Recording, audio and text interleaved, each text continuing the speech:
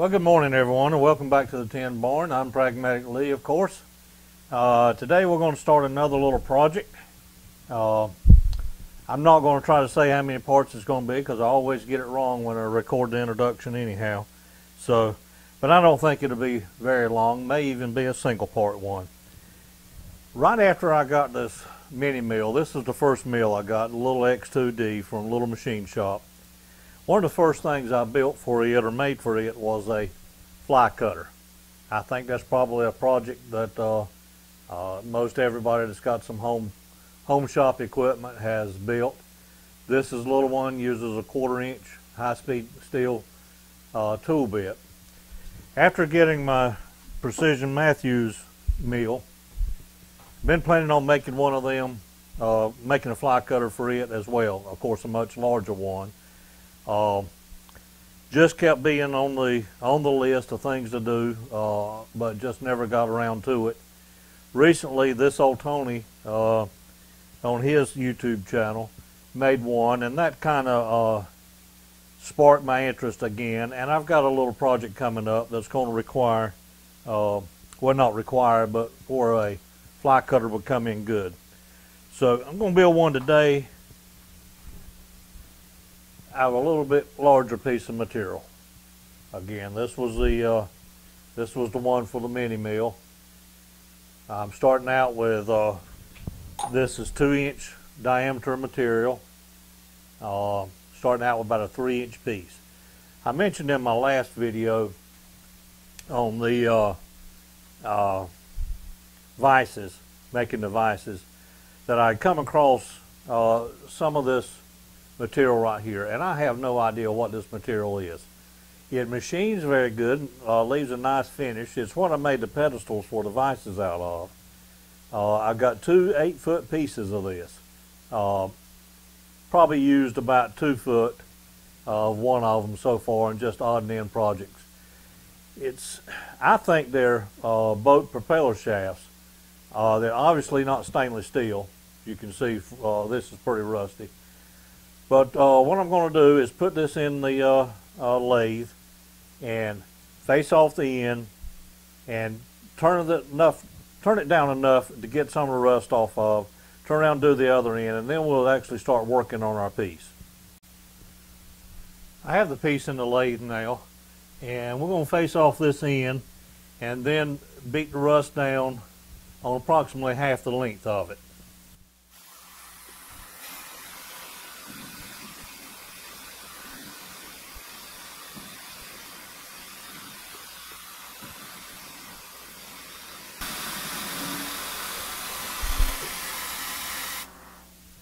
Alright, both ends of this is going to get turned down a little bit, or at least one end will for the shaft. So that's enough cleanup on that. And I'm going to turn it around, go ahead and face the other side.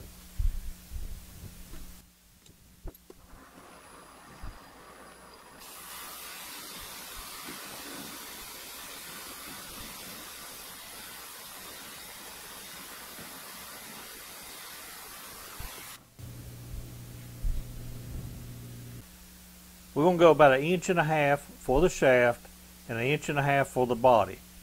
So I want to face this down, I want to turn this down to just enough to get rid of the rust, to get a good smooth surface. This will be the body end down here. So I have the Z-axis zeroed out on the lathe now. And I'm going to come in 1.5 inches. And I'm going to set my carriage stop right there.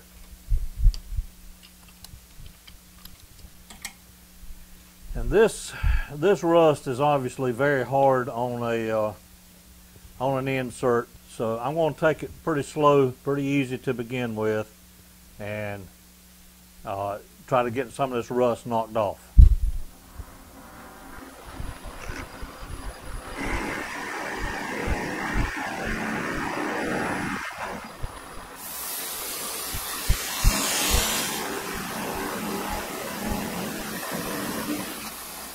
Alright, that's going to take just a couple more passes and we'll have that cleaned up.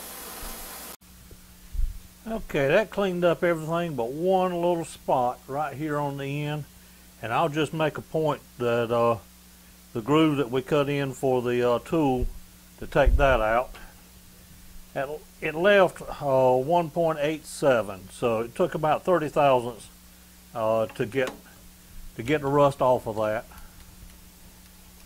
Now we'll put just a little chamfer on this edge.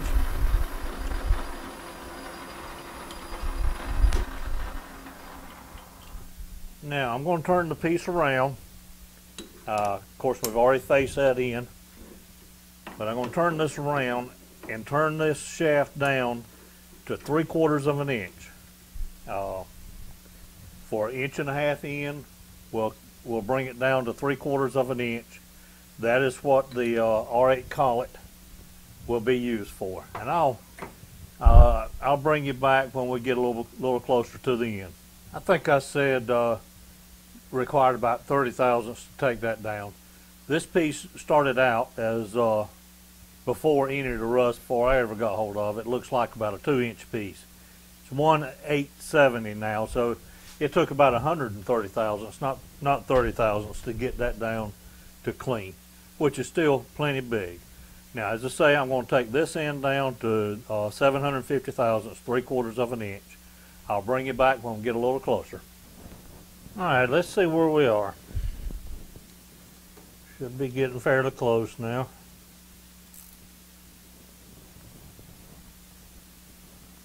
$778. We're looking 750, so we need 28 more thousandths to go. I'll set a dimension on the DRO for 28 thousandths. All right, we're back down in the slower feed now. Bring our DRO down to 0.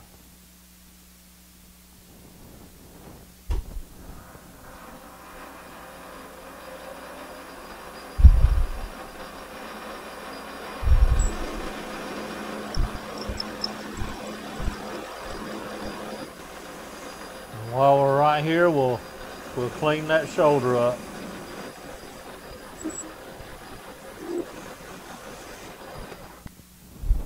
Alright, I think that looks good now. We'll put our chamfering tool on there, clean those edges up a little bit, and we'll be ready to go to the mill.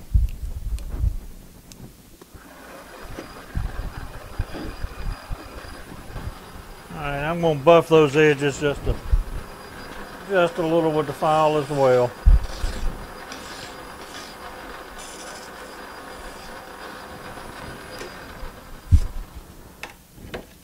We will take one more look before we take it out.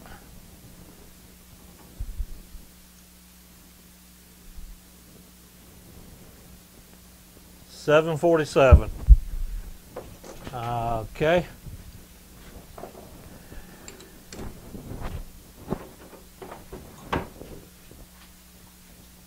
So here's our blank now. We'll carry this over, set it up on the mill, and start cutting our 10-degree groove in there. I have our piece over in the mill now. I have a V-block behind it. Vise good and tight down. Got it set at 10 degrees, 10.1. That's plenty close enough. Now we're going to mill this end right here to a flat at 10 degrees. All right, I'm going to make a few passes on this.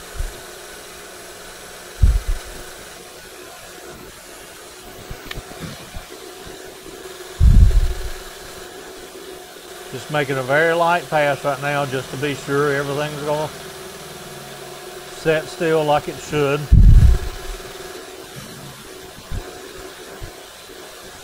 Okay, again, I'm going to make a couple passes.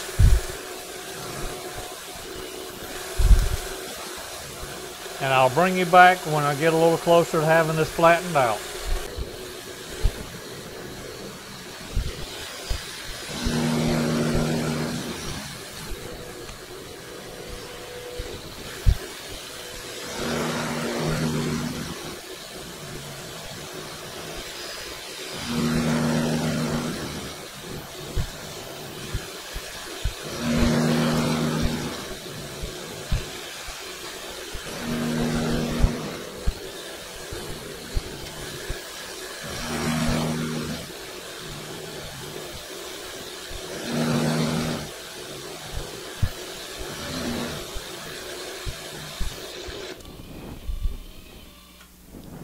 Alright, there's our cut across there, flattened out, and I'm comfortable with the finish on that. I may drop it down maybe just a couple thousandths and clean everything up. Alright, I double checked the with the angle cube again to be sure to see if it had moved any, and it had moved about a half a degree. So I've got it set back on 10 degree now, and I'm just going to make a quick cleanup pass across the whole surface up here, and I can increase the feed rate.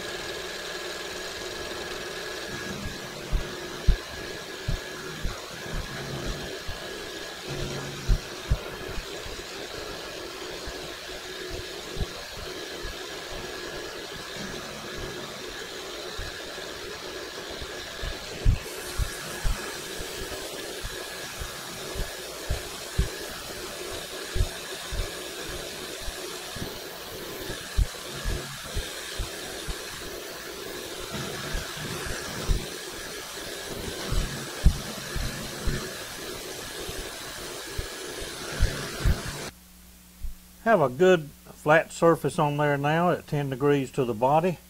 I've run the file across there and knocked some of the big burrs off for now, primarily on this edge where I'm going to check or set the center off of.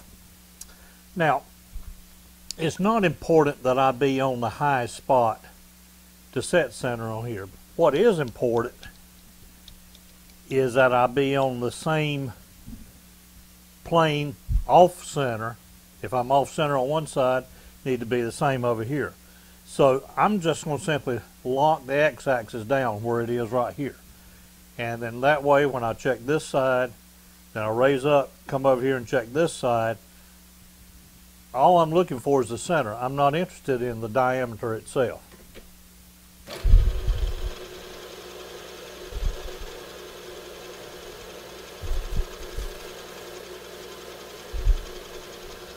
Zero out the Y. I always like to check to be sure it repeats. And it did.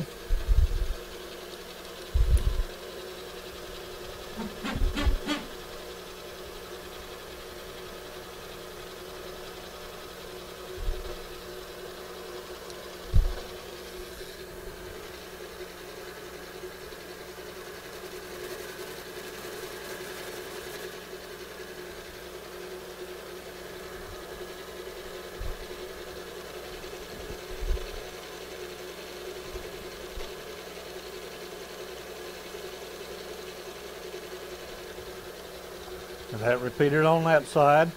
So on the DRO, I'll hit Y 1/2.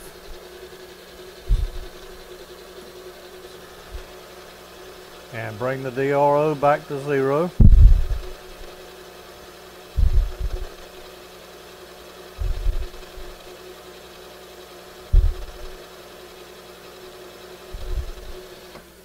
Alright, that is the center on the y-axis. The biggest thing to watch for when building a fly cutter is that you get the tool on the right side, on the correct side of center. If not, you will have to use a right hand tool and you'll have to run your lathe in reverse. I'm going to use this one as an example for what I need to do on that. And actually, before I built this one on the for the mini lathe, I cut one out of Delrin to begin with, just to be sure I had those angles right. If I did this every day, it might be a little bit different. But setting that up there, that tells me I need to go that the cutting edge of my tool is on this side. We want that on the center line. So I need to move the work this way. I've taken the edge finder out and put a 3/8 end mill in there now. Remember, it's on center. I want this edge of the end mill to be on center. So I need to move over 0.1875.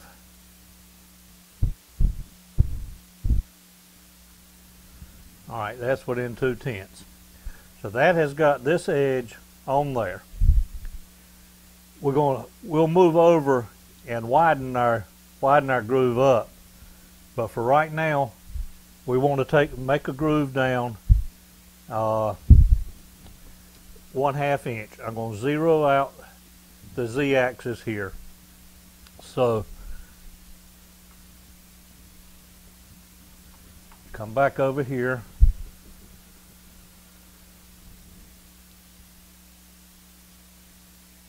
And take just about 20 thousandths to begin with here.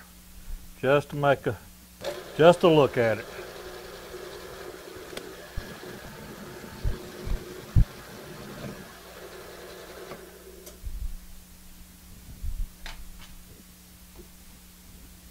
All right. That one's on our center line. And we're cutting in that direction. So we're going to continue on the Z-axis until we've got till we've gone down 1/2 inch.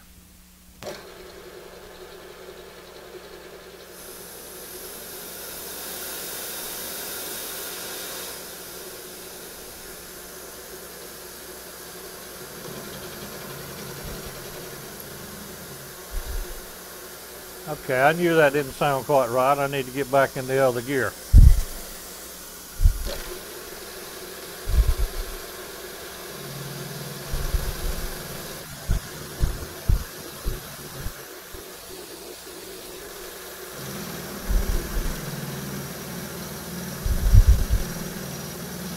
And I will continue this process and bring you back when we get a little closer to 1/2 inch.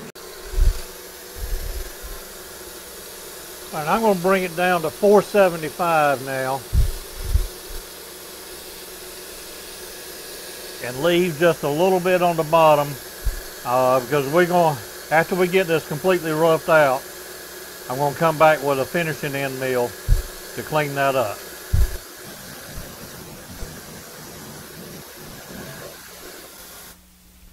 Alright, that is a 3/8 inch wide groove, close to 1/2 inch deep. Alright, to get that the remainder of our 1/2 inch width, we're going to need to move over again half the distance, half the width of our cutting tool to get to 1/2 inch. So I'm just going to take that in a couple passes at the point.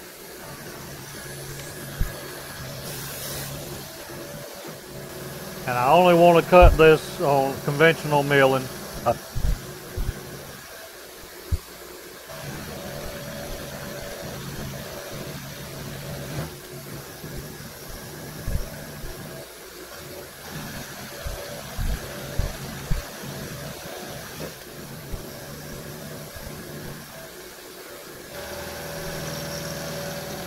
Alright, this will be the final pass right here. I'm leaving about 10-15 thousandths to cut with the to clean up with the finish mill when we put it back in.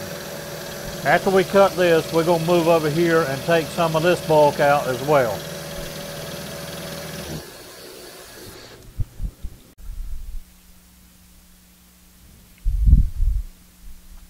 I have the tool back at the y-axis back at 0 now, which puts the tool halfway or tool centered on the center line. If we move our DRO to read 0.5,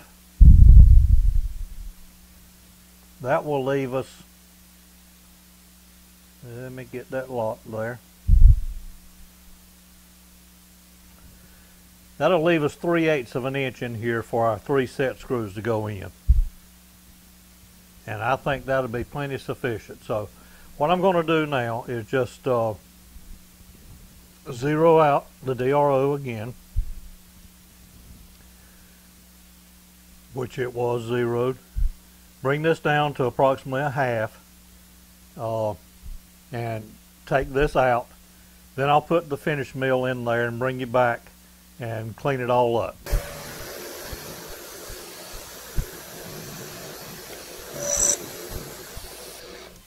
Alright, now I'm going to put the finishing mill in there, and we'll come back and start cleaning up all these surfaces.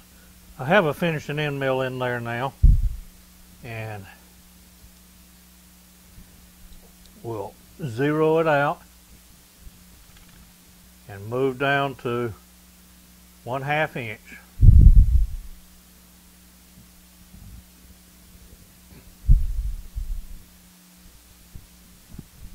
Now I'm going to clean up this surface right here and take it to depth.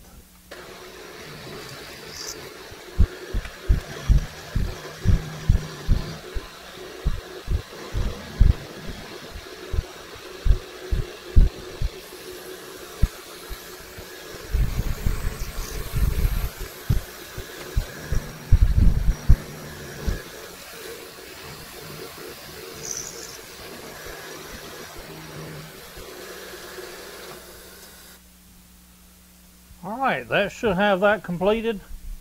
Our tool should set down in there, which it does. I need to clean some burrs out. I'll clean the burrs up, and then we'll be ready to set it up and drill our three holes here for our grub screws. I have a fly cutter turned into vise now. As you can see, I've got the angle cube sitting on there and got it setting at 0 so that it's perpendicular to the workpiece now.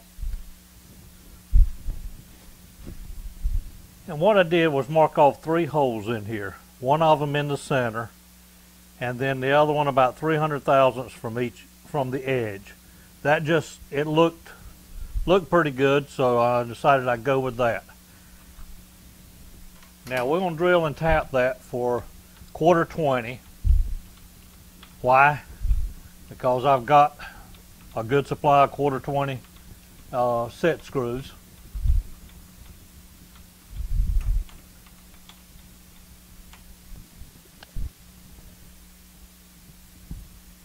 And I'm just going to line this up with the center drill.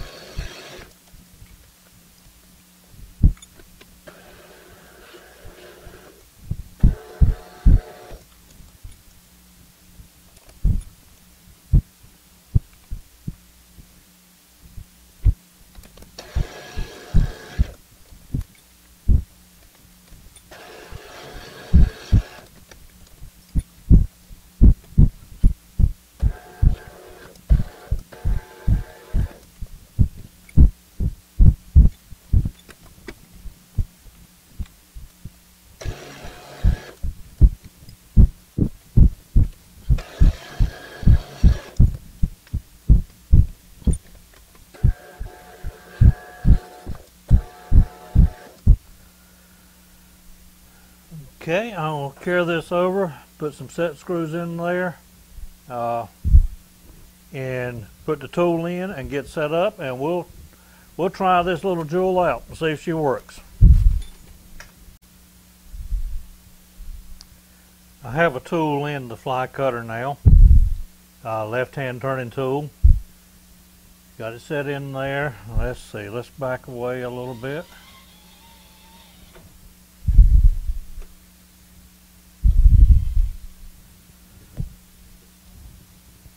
We'll come up and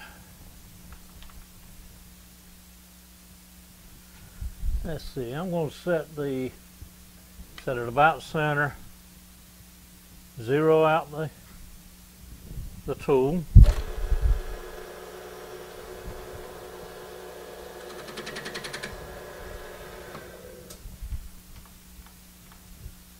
And we're just going to take about a 5/1000 cut to begin with, just to see. That's 6 1/2 thousandths there. just to see how it's going to do. And I'll put it in the, let the table feed itself. I'm running at high 1 at 600 RPMs.